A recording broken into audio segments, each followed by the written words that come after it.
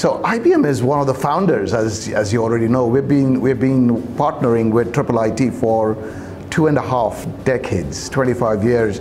And I was just reminded today that IBM started the first school out here with IIIT. And since then, I just walked in here and I saw some of the students displaying a smart city model that they have done for this campus. It's just amazing what IIIT has gone from being to where it is today in terms of innovation, in terms of incubation, and growing new skills with younger generation. The next 25 years, specifically from a IIIT Hyderabad perspective, is going to be amazing. You have the right infrastructure, you have the right sponsorship, you have the right people, and most importantly, you have the right passion.